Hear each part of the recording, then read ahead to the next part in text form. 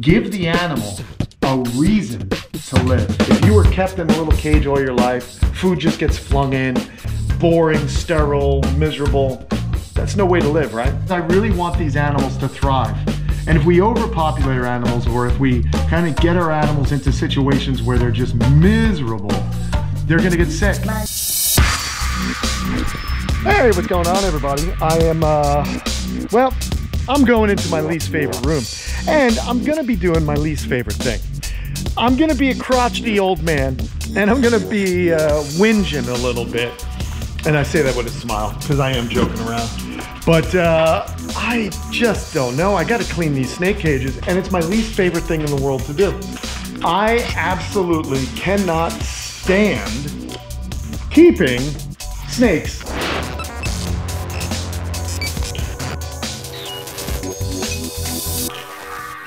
Snakes in vision cages. Oh man, it's just horrible to me. It is the worst. So we are down to 3 snakes at the camp. Oh, by the way, we also put one of the tortoises in here because it was freezing last night. And everybody's good. There's some baby rhinos. But yeah, I gotta clean these out. And I know I'm a whinger and I complain. And you know what? Hey, it's my right. I'm gonna whinge. Least favorite way to keep snakes.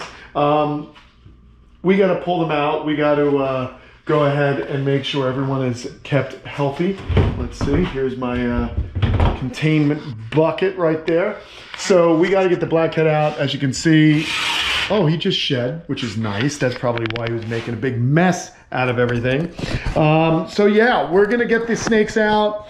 We're going to hang out. We're going to clean them. We got to go clean Buttercup's cage, change the waters, stuff like that. But yeah, I'm not a big fan of actually keeping snakes, to be perfectly honest.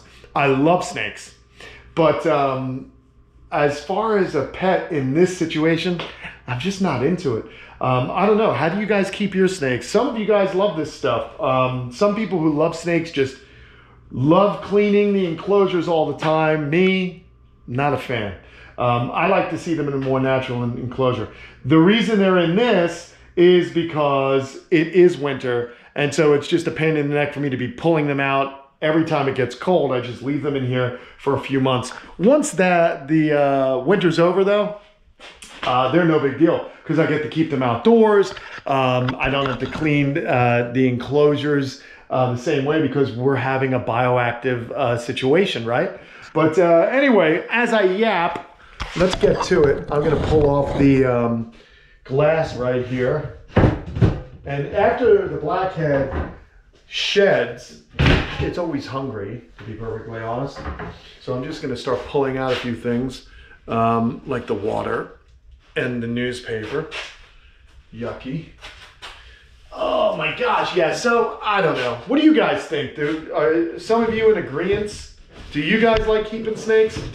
You gotta let me know. And here is the snake. She's, man, this snake is really torn up.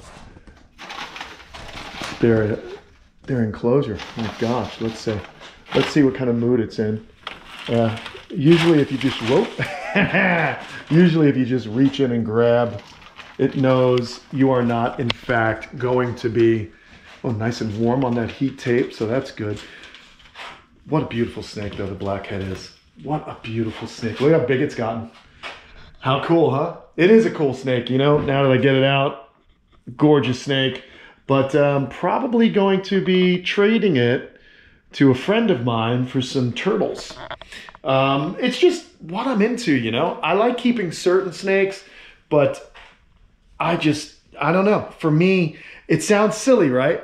But for me, the snakes are a lot of work. And I know that flies in the face of what most people think of when they think of keeping snakes. Oh, they're so easy. It's no big deal. Let's see if I can get the snake to come down, or at least grab you guys here and get this little booger inside this. Oh, she does. Of course, he doesn't want to go into the container, but he's got to go in the container because I need to get some work done. Okay. This lid, unfortunately, is broken. All right, so yeah, I'm gonna get to work. I'm gonna start cleaning these guys. Then we gotta go over and we gotta clean our girl Buttercup, who is also in shed. So good times are coming.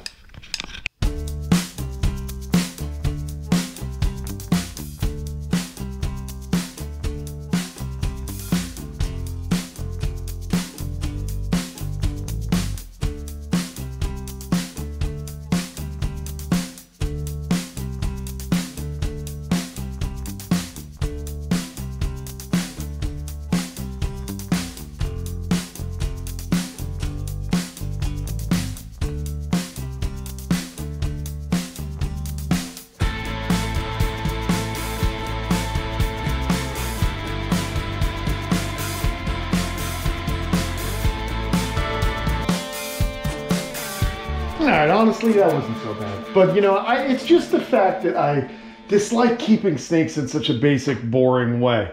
You know, if I could get some more outdoor enclosures for them, that'd be good. Or maybe I need to build some outdoor enclosures with some heated hides. I think that would save me a lot of time. And I just don't feel so guilty about keeping them in these cages. I just think they're boring.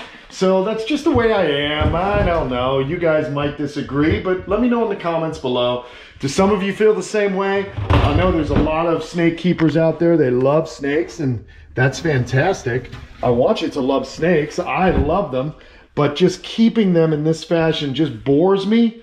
I'm more of a guy who loves to go out and look for snakes. Now here's Colin. We haven't seen him in a while. There he is. He's an old snake, but he's doing good, and he's about to shed as well. So let's go ahead and get him in here. He's looking a little kind of drab, not as vibrant as he normally looks because he is about to shed. But he's got water, he's got security, and he's got warmth. So I like to use these little rods as a way to keep him from pushing open his cage. All right, so we did it. We've done that. Now let's head on out and let's go see an enclosure that I actually do enjoy, and that is Princess Buttercup. Now, Princess Buttercup, as you'll see, is also going to be shedding here real soon. So yeah, she's up there doing her thing. We got to get in here. I need to rake out some of her poopies, if you would imagine. As you can imagine, there's a lot of it. So we're gonna go clean that out. Let me just plug this in so we have some light. There she is, the Buttercup. So I just wanna take a look and see how she's doing. We got the 3 latches. She's gotta be kept inside as per the rules here. There she is. Oh, she's got ticks too. We gotta pull some ticks off of her. Oh man, what a pain in the neck. See, this is an indoor enclosure. You can see some urates here that I'll scrape up. There's some feces right there that I want to get out. You know, she hasn't used this. I'd like her to use this, but maybe because she shut this door. I got to keep that open. All right, so we're going to pull some ticks off the old gal first. Lovely. Let's hope she's in a good mood. Let's check. Now, of course, she's going to be in her shedding mode. Not the best time to be touching a serpent, especially a 13-foot python. Burmese python, that is. You can see her eyes are opaque. She's definitely... Oh, you're not mad at me, are you, baby? Let me just check, guys. I'm gonna do this hands-free. I'm just checking her out. Hey, Angel.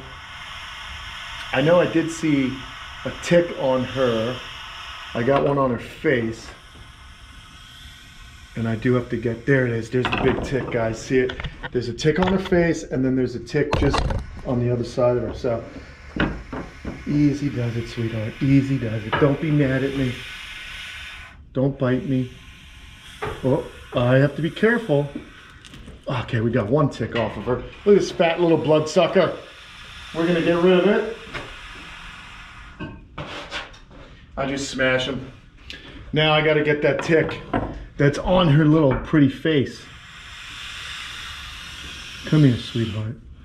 See this, guys? We don't want her to bite. We don't want her to bite, and snakes definitely don't like being touched by the head. But we did it. That's it, 2 ticks. It happens. I just squish them. There you go. All right, now I just want to make sure, come on, relax now. Just make sure there's no others on her. She looks pretty clean. Beautiful snake. She's laying here. And yeah, so now I'm gonna go ahead and clean up around here. You guys just hang out and let's get this show on the road, shall we?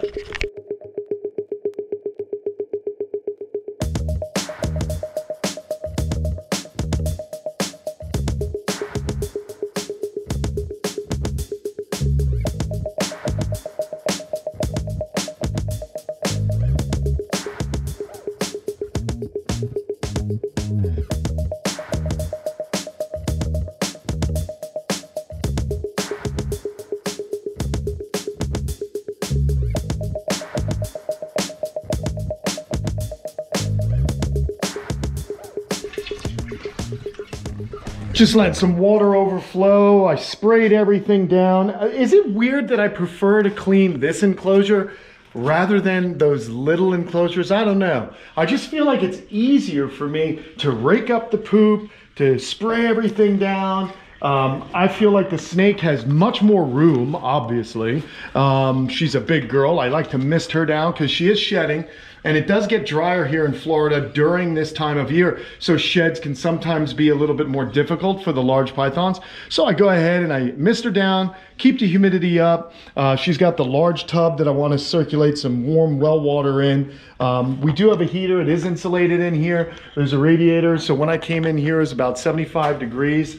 Last night was about 49 degrees. She's cool to the touch, but these basking lights just came on when I started to clean in here. Buttercup's awesome, man. I do, in fact, love this snake. The fact that I have such a large enclosure for her, since I built this has just made my life so much easier. And it goes back to what I said about the other snakes. If I can keep them outside in larger enclosures, those larger enclosures are easier for me to handle, believe it or not. They're easier for me to clean. You know, it just is aesthetically nicer. I'm just not a fan of keeping snakes in these boring, mundane enclosures, man. They need to move around. I'm recently started to read a book called The Secret Social Lives of Reptiles. And it's just so interesting. It's everything that I kind of intuitively just knew. If you keep these animals, they just give her a squeeze. If you keep these animals, you know that they do possess feelings. They do get happy. They do have joy in living. And one of the best things that was ever told to me was from not too long ago from Tom Crutchfield, a friend of mine who's got just close to 50, maybe almost 60 years experience with reptiles. We had Jerry, my buddy Jerry, had that black dragon who we've tried everything. It wasn't eating, it was sick. We've done everything we could do. We nursed it back to health. I had talked to Dr. Mike Gillen, and he was telling me, we've done everything, so now it's time for benign neglect. Like, hey, if you keep working on an animal, that animal is going to get so stressed out just from being worked on, it'll probably kill him. But I talked to Tom Crutchfield, like, hey, what can we do to make this animal, you know, survive and help it? He goes, Kenan, give the animal a reason to live. And it's so simple now that I think of it. We had it in a very small enclosure because we thought, hey, it needs to be isolated. I want to restrict its movement. But you know what? The animal's spirit almost was just kind of beaten. And Jerry and I moved it to one of Jerry's larger enclosures. We put it outside. We said, hey, we've done everything we can for this animal. Let's get it outside. Let's give it what it needs. And guess what happened? That animal turned right around. We gave it a reason to live. It had to want to live. If you were kept in a little cage all your life, food just gets flung in, boring, sterile, miserable. That's no way to live, right? So that's why, for me, I have such a hard time, and with the snakes in those type of enclosures. They're serving a purpose, but as soon as I can, I want to get those snakes back into an outdoor enclosure. And that's why I, some people might think that I do things and it's overkill. The fact that Slinky has such a large enclosure just for one lizard, or, all my tortoises have large enclosures. It's because I really want these animals to thrive. And if we overpopulate our animals, or if we kind of get our animals into situations where they're just miserable, they're gonna get sick. Same thing happens to people, to any animal that's overcrowded or its spirit is broken. They get sick. Oh, we got a little drainage going on here. Hold on. Look at this. More poop for me to clean, guys. She pooped in the water. Lovely. Oh God, this is gross.